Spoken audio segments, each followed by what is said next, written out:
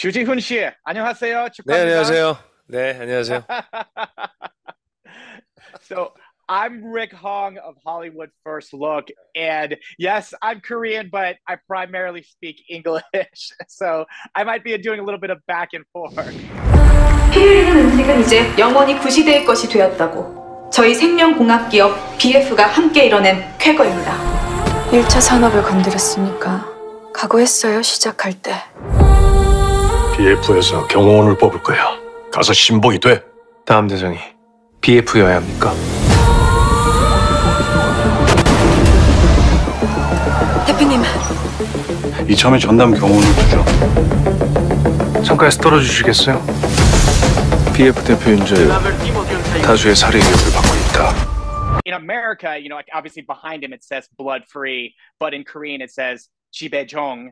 And funny enough, I went on to Papago, and Papago actually doesn't say what Ji-Yeon actually means about the species. It actually told me in control. So I was just wondering what he thought of the title for as they did the rollout for America and the world. I think it has a double meaning. Obviously, it's different from the Korean title, and I don't know about the American culture or how you respond to the word blood. But in Korea, there's a lot of meaning that there's a very strong connotation with the word blood, right? And I thought that the title "blood free" it kind of meant that you are free from the reins of all of the meaning that the word blood has. We talk about things being rooted in your DNA, things being an instinct. And this time around, we're talking about eating and consumption of food. And so I think the title holds this meaning of doing away with or escaping from what you were originally really tied to. Yeah, and in a way, we use this expression in Korea where it's written in your blood, or sometimes we say it's written in your bones, right? So I thought personally, on a personal level, that it had this connotation of being away with or being free from your instincts. How did you like the physicality of this character, some of the action scenes? I'm not sure how familiar you are with the X-Men movies or the comic book, but there is a sequence where you're dressed in black, you have the glasses on, you feel very much like the Cyclops character in those comics, and then you go into a room that's kind of virtual reality, and it felt like the Danger Room.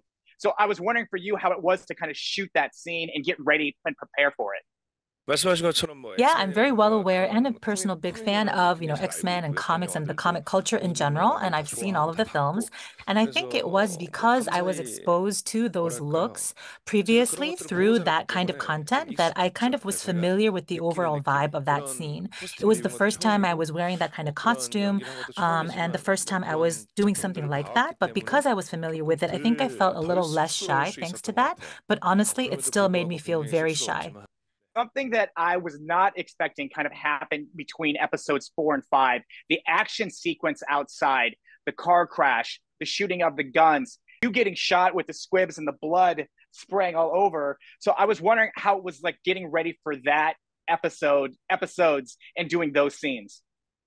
일단은 Well, based on the structure of the entire narrative, that action scene was something that really needed scale. And obviously, budgets tend to be limited. And so, I had a lot of conversations with the director, the DOP, and the stunt coordinator, and everyone on the set about how do we maximize the impact with that scene. And hopefully, we did a great job, but it's up for the audience to decide.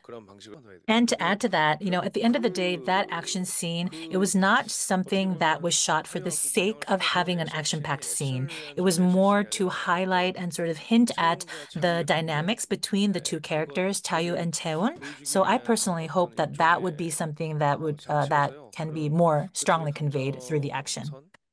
That day, it looks like it's cold outside, very physical. I know probably taxing on you. But then the next episode, you've been shot up, so your character is now in a chamber. So you just kind of have to lay there for a while. So I don't know which scene you like better, or just having to be in a chamber doing nothing, or like being outside and being cold.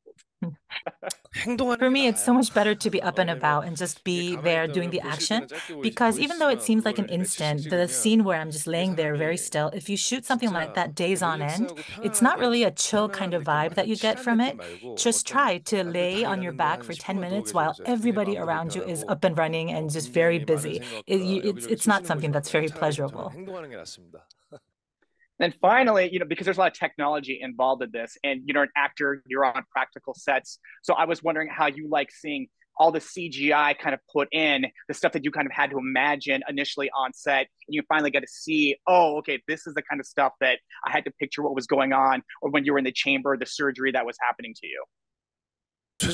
While we're actors really working physically on the set, when I get to see the final cut with all of the edits and CGI and music on top of that as well, it always fascinates me. So, I mean, if you think about it, it's quite funny because I was the one in the scene acting, but every time I watch the final cut, it's always very new and just very entertaining.